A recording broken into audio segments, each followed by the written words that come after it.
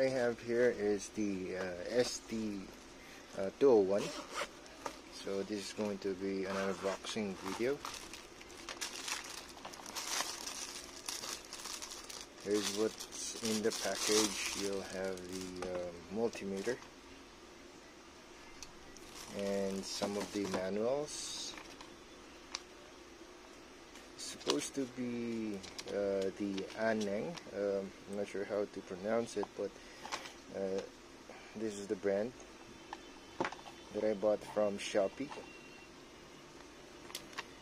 Okay, so that's Shopee PH Philippines. Model is ST201. So we're going to compare this with the Aneng ST201. This is the old multimeter that I have, and it's having issues.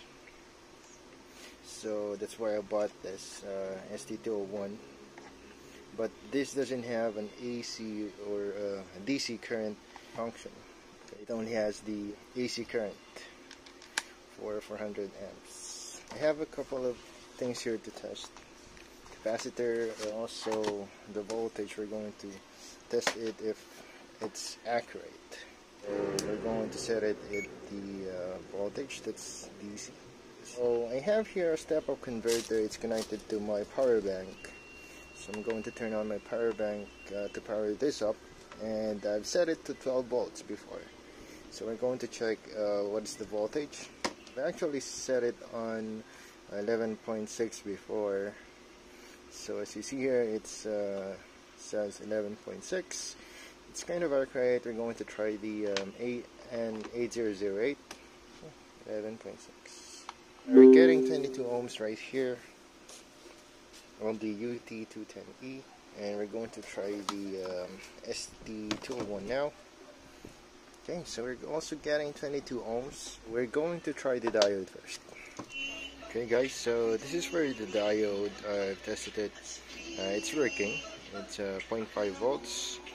Though for the LEDs it's not working. So okay, so what I have here now is a 2200 microfarad, and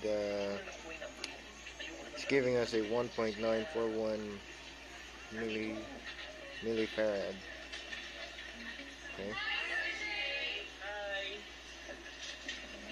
so it's kind of accurate, and it's working. Overall, for this ST201, for only 500 pesos and or $10, it's kind of worth it. For a cheap device like this, you're going to get fairly accurate readings for capacitance, resistors, and diodes,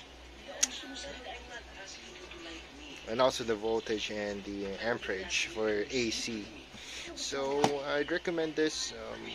It's cheap for DIYs. It's good for DIYs and hobbyists. Though I don't have a professional multimeter myself, but it's good enough.